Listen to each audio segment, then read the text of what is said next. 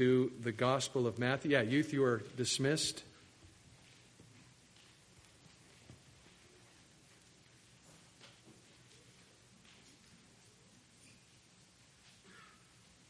We're in the Gospel of Matthew, Matthew chapter 18, verses 1 through 14. We're only going to cover half the chapter this morning. So let's read it, and then we will look at it in detail. Matthew chapter 18, verse 1. At that time the disciples came to Jesus, saying, "Who then is the greatest in the kingdom of heaven?" And Jesus called a little child to him, set him in the midst of them, and said, "Assuredly I say to you, unless you are converted and become as little children, you will by no means enter the kingdom of heaven. Therefore, whoever humbles himself as this little child is the greatest in the kingdom of heaven. Whoever receives one little child like this in my name receives me. But whoever causes one of these little ones who believe in me to sin, it would be better for him if a millstone were hung around his neck and he were drowned in the depth of the sea. Woe to the world because of offenses. For offenses must come, but woe to that man by whom the offenses come. If your right hand or foot causes you to sin, cut it off and cast it from you. It is better for you to enter into life lame or maimed, rather than having 2 hands or 2 feet and to be cast into everlasting fire.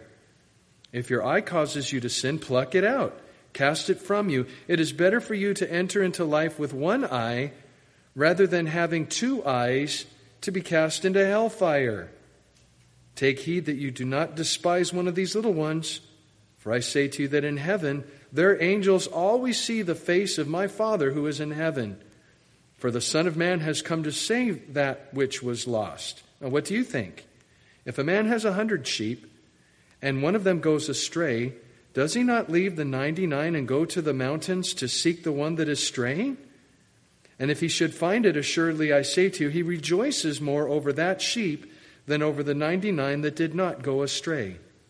Even so, it is not the will of your Father who is in heaven that one of these little ones should perish. Now, as you can see, the message this morning is entitled, Vision plus Commitment equals Greatness. Vision plus commitment equals greatness. Out of curiosity, has anybody other than me and my family watched any of the Olympics? Yeah, pretty much all of us have maybe seen 1 or 2 events. Now, of all the great athletes that have achieved success, and there have been many, Usain Bolt, man, the fastest man on the planet. Michael Phelps, I think he is genetically engineered to be part fish, certainly outswimming everybody. But there's one athlete who's really stood out to me, and that's the ladies gymnast, Gabby Douglas. Yeah, there you go. Thank you for that. No, actually, I take no credit.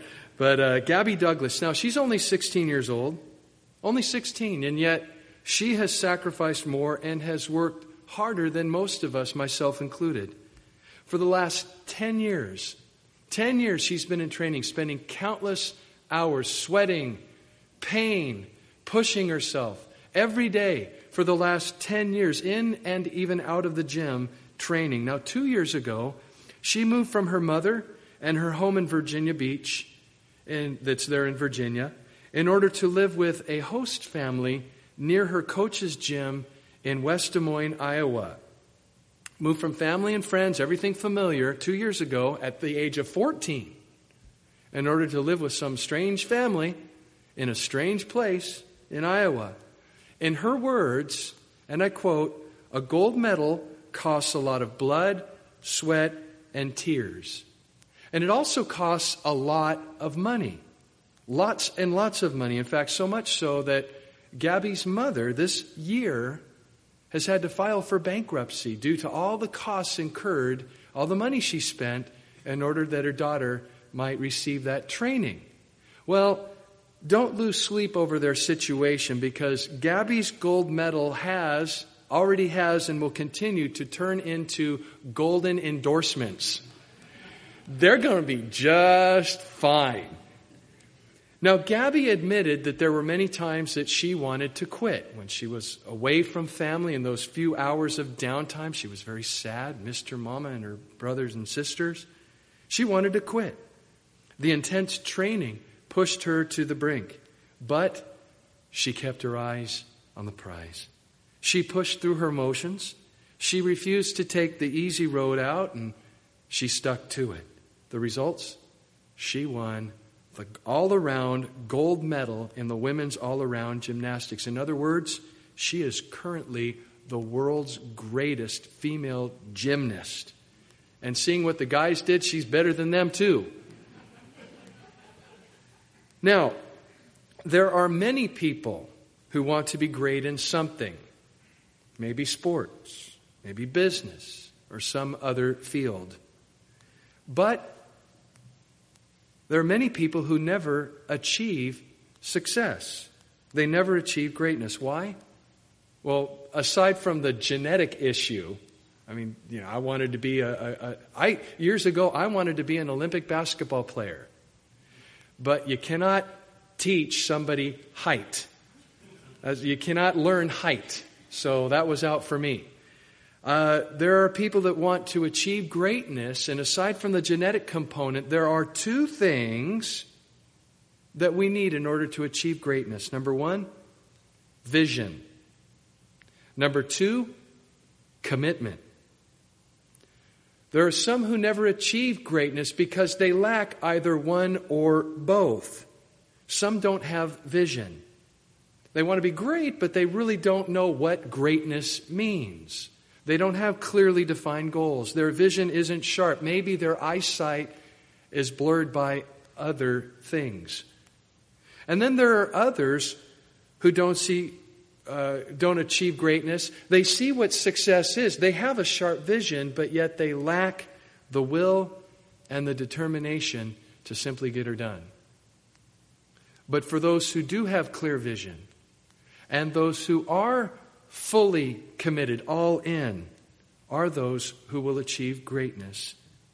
And this principle of vision and commitment also applies to greatness in the kingdom of heaven, not just in the world, in sports or business or what have you, but having vision with commitment will translate itself into spiritual greatness. Now, unlike athletes, a vision of greatness is not something we choose for ourselves. For Gabby, it's a gold medal.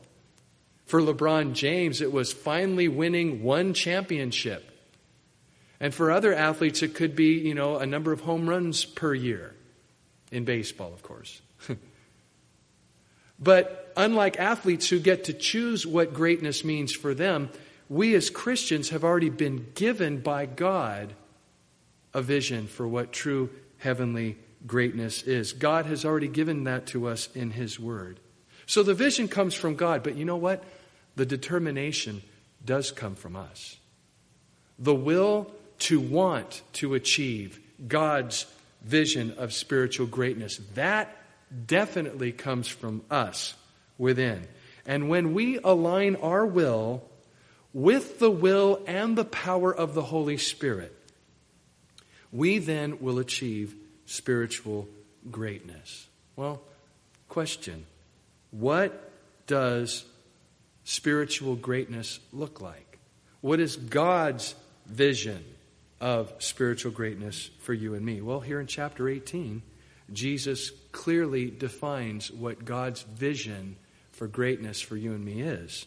And again, if we align our will with His and we commit ourselves to doing what God has told us to do, you and I, we will achieve spiritual greatness.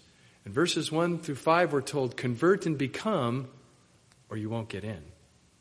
Convert and become, or you won't even get in. Verse 1.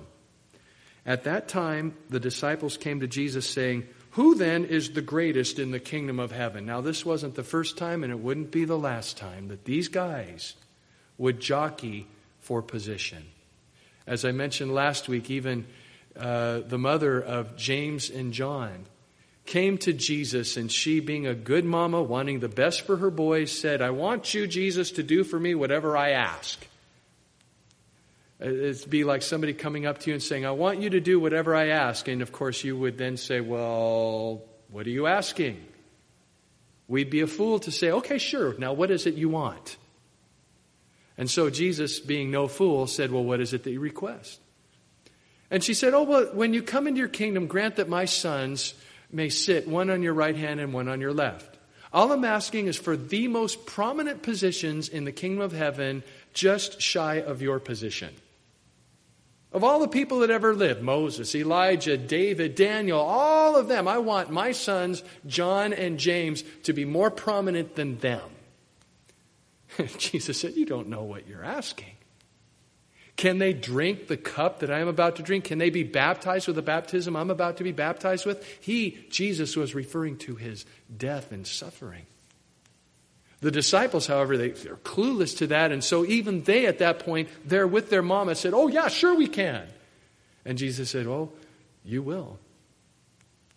You then will drink from the cup. You will then be baptized with my baptism. But to give those positions of authority, that's not for me. That's in the Father's keeping. And so in that story and in many other places, we see the disciples were always wanting to jockey for position, wanting to be the greatest, in their minds having authority over others. Because isn't that what greatness in the world means? Having authority, being number one, coming out on top. That's what greatness in this world means, and that's what the disciples were thinking. But Jesus radically revealed to them that his kingdom is upside down from the world. Actually, the world's upside down. Jesus' kingdom is right side up. They were thinking of fame and fortune, but Jesus revealed that heavenly greatness is just the opposite. To illustrate this point, Jesus used a little child. Look at verse 2. Jesus called a little child to him, set him in the midst of them. So they said, what's greatness? And Jesus said to this little kid, hey, come here, please, would you? And he props him up, has everybody looking at him. And he said, assuredly, I say to you, unless you are converted and become as little children, you will by no means enter the kingdom of heaven. So not only won't you be great, you won't even get in. No entrance into heaven without converting and becoming. Now, first converting. We are converted, transformed, changed, translated from children of the devil, and we're all born children of the devil. Ask any parent of any 2-year-old, they will tell you, we're all born children of the devil. We are transformed, we are converted from children of the devil into children of God, adopted into his family when we are born again. A religious ruler came to Jesus by night. His name, Nicodemus. And Jesus said to him, assuredly I say to you, except a man be born again, he won't even see the kingdom of heaven. Now, he went on to reveal that we must be born again of the Spirit of God. It's a spiritual rebirth. We've all had a physical birth. We must, if we want to get into heaven, have a spiritual rebirth, which occurs when we trust in Jesus as our personal Savior and Lord. He said in that same discourse with Nicodemus, for God so loved the world that he gave his only begotten Son, that whoever believes in him. You're basically saying, you know what, I'm now going to believe in Jesus. He's my Savior. He's the only way of salvation. Now I'm asking him, I'm inviting him to be my Savior and my Lord. Whoever believes in him should not perish, but has everlasting life. So by faith in Jesus Christ, we are converted from children of Satan and we become children of God. And as children of God, once we've been converted, we must then evidence that by becoming like little children. Notice verse 4. Therefore, whoever humbles himself as this little child is the greatest in the kingdom of heaven. Now, little children, there is a humility about them. I know they know the word mine, me first and all that.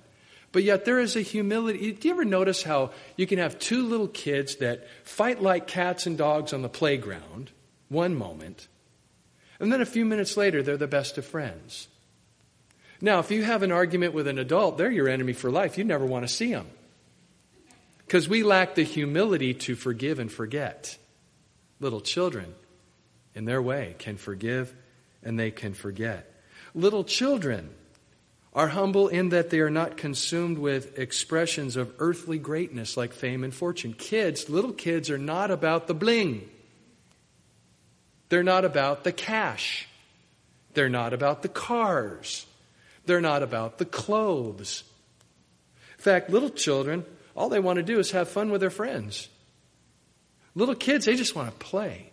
They just want to have fun with their friends. And, little kids would remain more like it if it weren't for their psycho sports parents or those crazy moms of toddlers and tiaras. Man, that's one of the most disturbing shows on TV, the toddlers. Now, if you have your little toddler in one of those pageants, I hope I haven't offended you, but come on, And if it weren't for parents driving their kids to fame and fortune, maybe kids would remain a little more childlike a little longer. Even so for us, becoming like little children, among other things, means that instead of trying to one-up one another, trying to beat one another, we just love one another. We're humble enough to forgive and forget and move on. And to just love one another. So that's one aspect of being humble like a little child. Another aspect that shows that we have this mindset as we are adults here is this. How we treat little children indicates whether or not we have a childlike, humble attitude, whether we have become like children. How we treat them reveals whether or not we become like them. Notice in verse 5, whoever receives one little child like this in my name receives me. Whoever receives a little child in my name, some adults, kids are a bother to them. Kids are a burden to them. But apparently according to Jesus, those same adults are being bothered and burdened by Jesus himself. Because if we receive them, Jesus says, you're receiving me. This is one reason why I am fully committed to seeing our children's ministry here grow and thrive at Calvary Chapel Bartlett. Why we put so much time and effort and money into the children's ministry here at Calvary Chapel Bartlett. Because Jesus said when we receive them, we are receiving him. If you want to see Jesus, maybe you ought to pray about getting more involved in children's ministry. Now, right now, we'll be happy to put you on a waiting list because right now all the slots are filled. Miracle has taken place. The slots, the monthly rotations have been filled. Now, some of you that are thinking about quitting the children's ministry, no, you're not allowed to. Right now it's filled. Let's keep this going for a while. But if you'd like to get on the waiting list, we would love to put you on it. But if you want to see Jesus, consider getting involved in children's ministry. So, he says, if you are converted and become, then you enter into the kingdom of heaven. But without converting and becoming, won't even get in. Number 2, in verses 6 through 9, we're told to cut off offenses. We want to be great in the kingdom of heaven. Begins with converting and becoming. Second step is cut off offenses. Cut off offenses. Verse 6. Whoever causes one of these little ones who believe in me to sin, it would be better for him if a millstone were hung around his neck and he were drowned in the depth of the sea. In other words, a person would be better off committing suicide by drowning himself with one of these millstones. There's the upper one and the lower one. Either weighs several hundred pounds. Either would do the job nicely. So if a person would be better off committing suicide by tying his neck up with one of these and then casting himself into the sea, then causing a believer to sin. Look at verse 7. Woe to the world because of offenses. There are a lot of things in our society that offend the Holy Spirit of God, that offend our born-again, redeemed, resurrected spirits within us. There are many things in this world that the world gladly embraces that are completely offensive to God. Woe to the world because of offenses. Judgment is coming to the world because of these offenses. Now, offenses must come. It's just a sad thing. We're in this world. We're stuck here.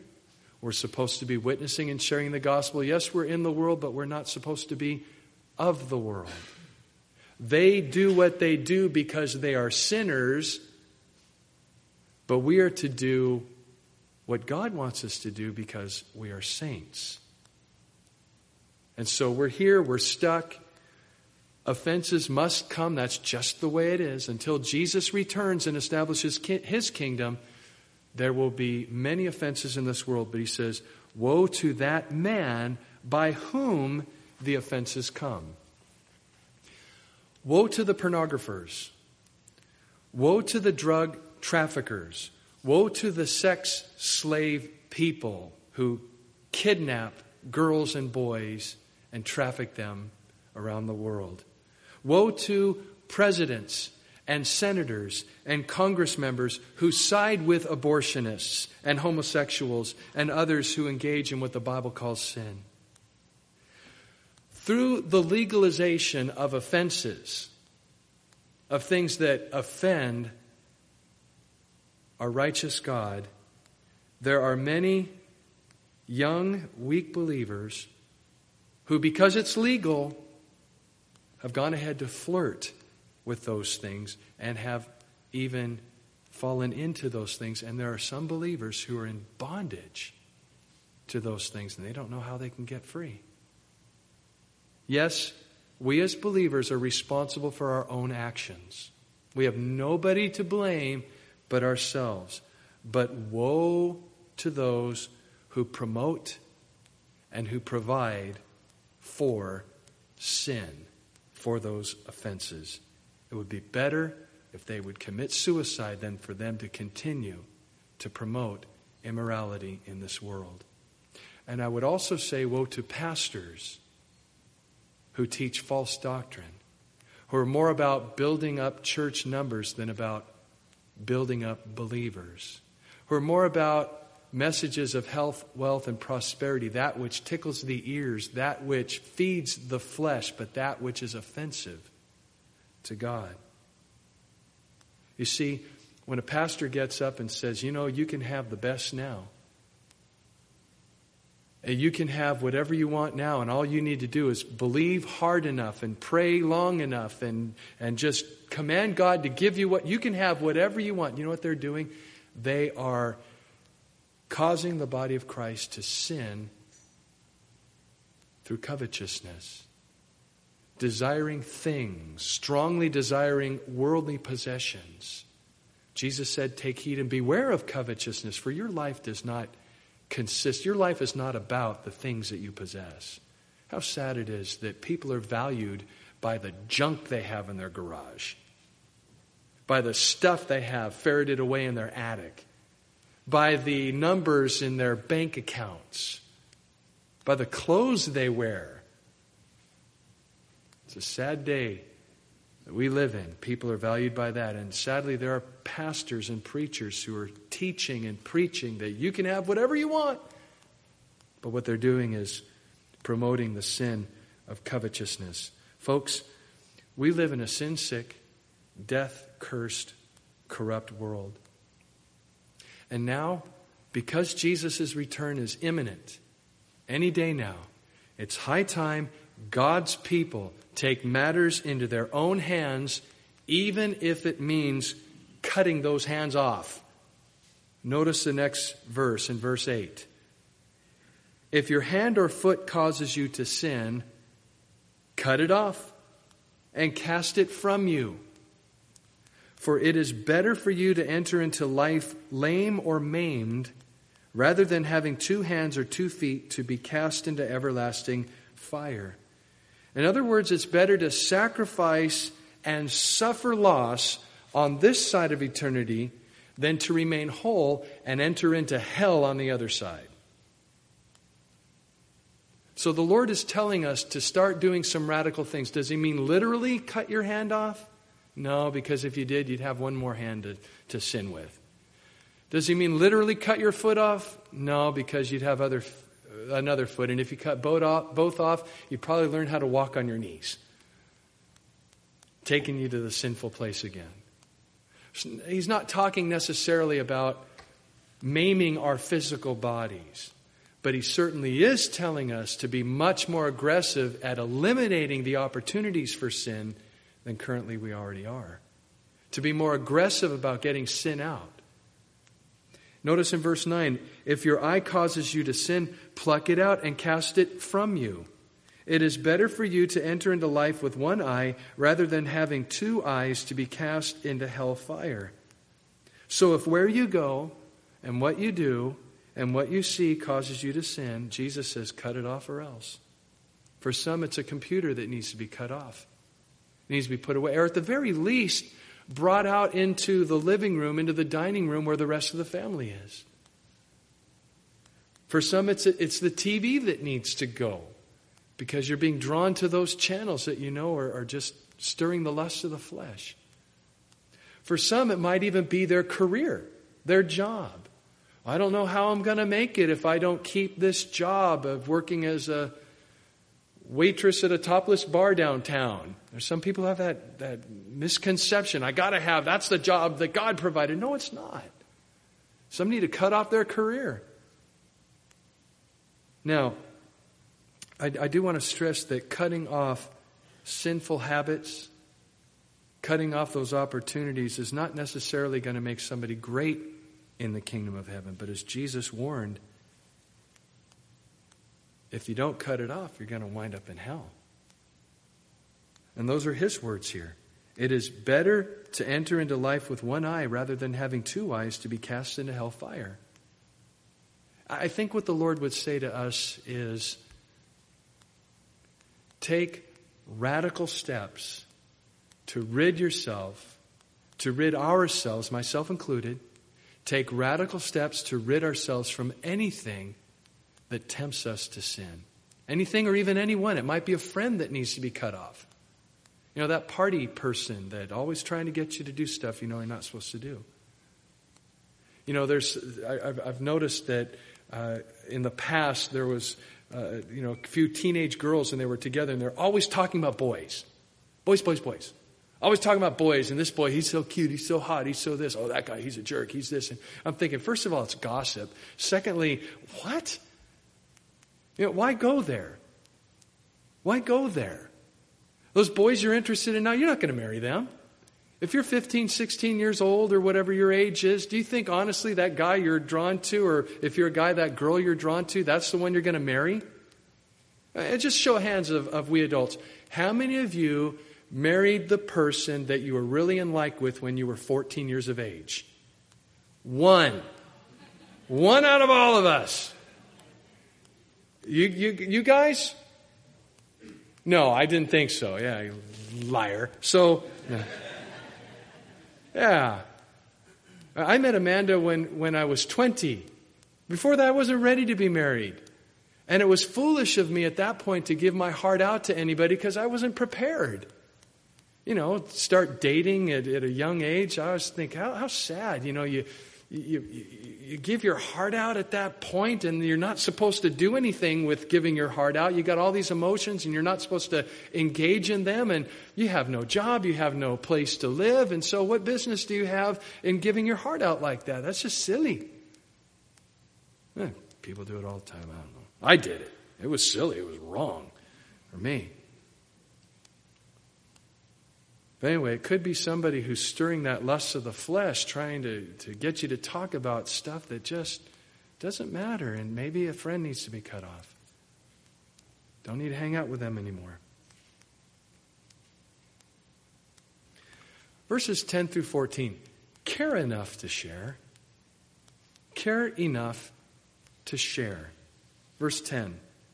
Take heed that you do not despise one of these little ones. Again, these kids. Jesus said, you minister to them, you minister to me. For I say to you that in heaven their angels always see the face of my Father who is in heaven.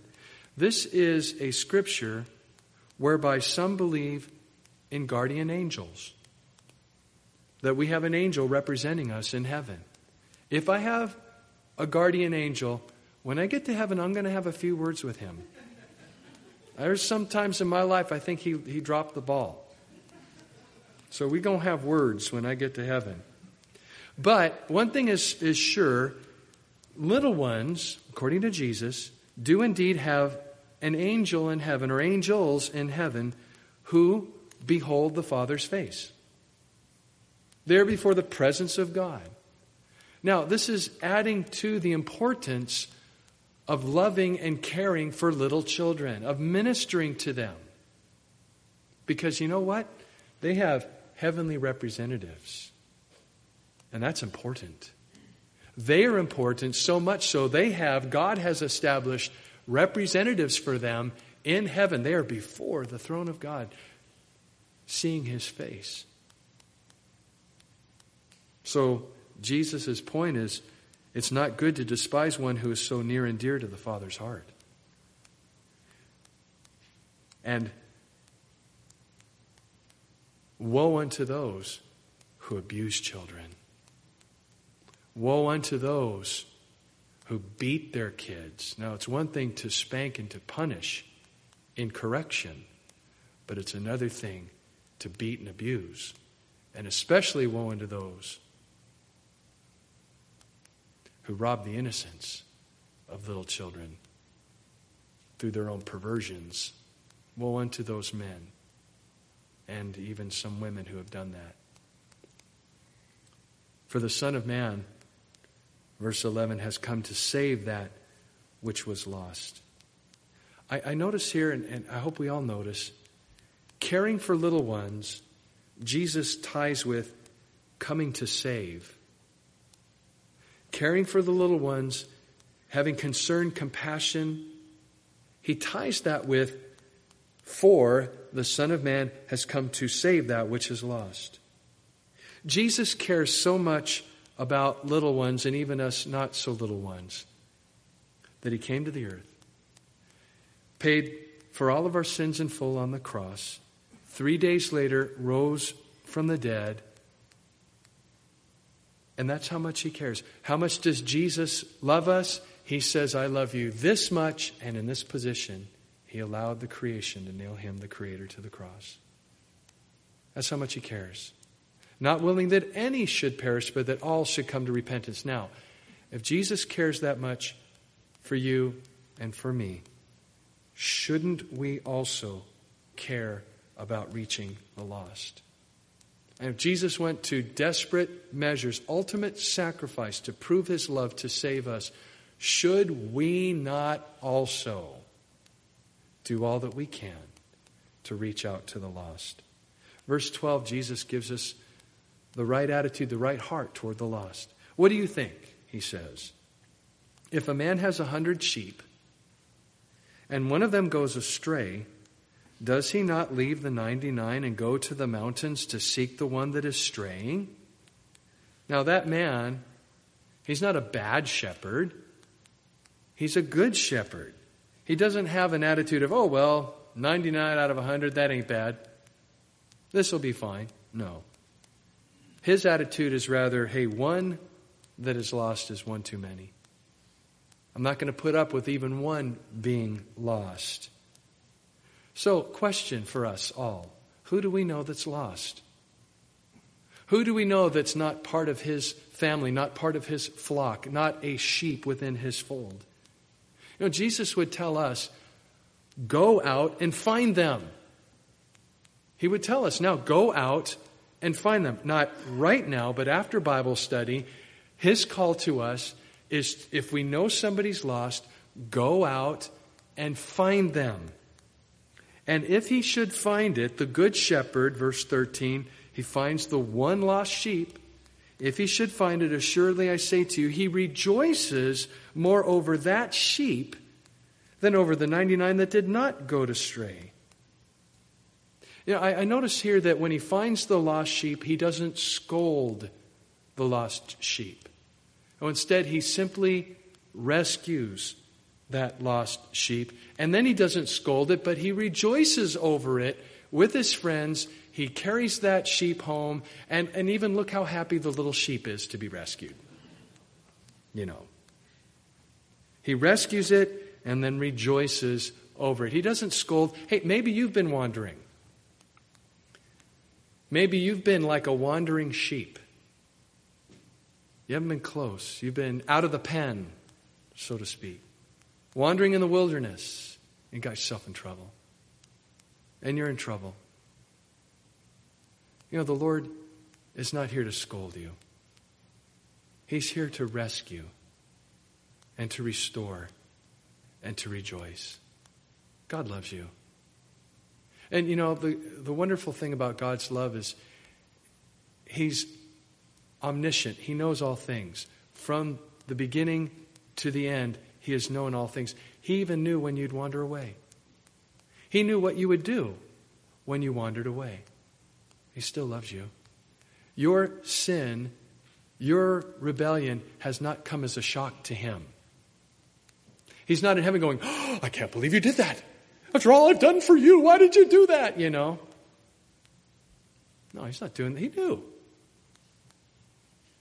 May we know how much He loves us and how much He wants us back. And may we just come to Him. Maybe today, after the closing song, you might want to come forward. There will be people here that would love to pray with you. That God might rescue you, restore you, and rejoice over you. Even so, it is not the will of your Father who is in heaven that one of these little ones should perish. And we talked earlier about greatness, having vision and commitment. Then we achieve spiritual greatness. Well, the vision is, of course, humbling ourselves as little children, converting and becoming. And then here's something else he tells us to do. Have a burden for reaching the lost. Have a burden for the lost. This is part of the package of being great in God's kingdom. Care enough to share. The attitude of somebody who's great in the kingdom of heaven is one who says, I will not rest until all that I know have heard the gospel. Until everybody I know has heard from me, somehow, some way has heard the good news, the gospel of Jesus Christ, that He loves them, He died on the cross and rose from the dead to save them from their sins. And if they would only believe in Him, they too would receive everlasting life. Somebody great in the kingdom of heaven has a burden for the lost. Now, maybe you don't feel very comfortable, very confident about sharing the gospel with somebody. Some of you, it would scare you to death to knock on your neighbor's door and say, hey, I want to tell you about how much Jesus loves you. Well, good news for those who are timid, those who are shy. We have placed before us by God this wonderful opportunity for the gospel to clearly and powerfully be preached. Harvest America on August 26th, 6 p.m., Sunday evening, here at the church, at Calvary Chapel, Bartlett. The gospel will be preached by Pastor Greg Laurie, who the Lord has used mightily to preach the gospel and see thousands upon thousands of people come to faith in Jesus Christ. Now, the Good Shepherd searches the highways and byways. He goes up into the mountains looking for the lost sheep, and then He brings the lost sheep back to the fold. May we be like that Good Shepherd.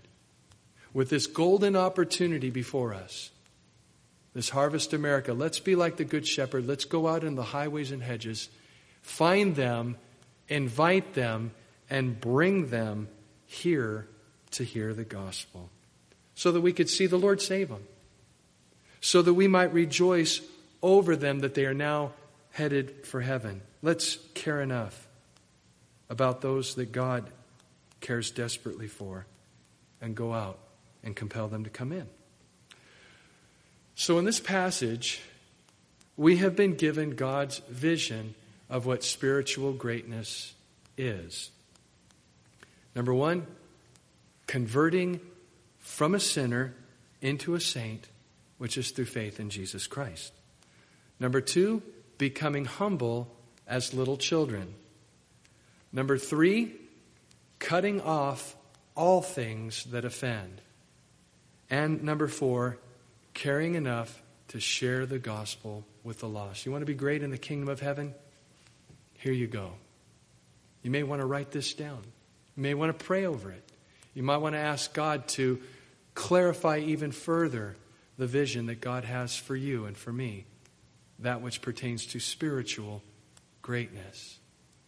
Don't you want to hear Jesus say on that day, "Well done, good and faithful servant"? Don't you want to hear his attaboy, attagirl? Good job. Good job. I do. And I know all of God's people do. Shall we pray? Lord, we thank you for your word. Lord, we thank you for laying it out before us. We thank you, Lord, for revealing to us what your plan for our life is. We thank you, Lord, for revealing what true spiritual greatness is. It has nothing to do with money or possessions. It has everything to do with commitment to you and humility and love and compassion and concern. And Lord, going forth and fulfilling the Great Commission, which is making disciples of all nations. Lord, right now we want to pray for our fellowship here, and we ask, God, that you would burden us who are already saved to go out and reach the lost. Lord, it's no accident, no coincidence that we're in this passage with Harvest America just a couple of weeks away. And so, Lord, we pray for that event specifically, and we ask that we, God's people, would be busy about your work, bringing them in. Lord, help us to be diligent, to be found faithful. Lord, help us lead us, Lord, to those places, those people that would receive an invitation. Lord, we pray this place would be jam-packed with people who need to hear the gospel. And so, Lord, take care of all the technicalities, all the details. Your will be done. And it's in Jesus' name we pray. And all of God's kids said, amen.